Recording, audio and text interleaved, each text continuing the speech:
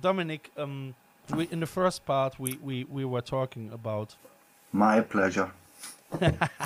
his pleasure.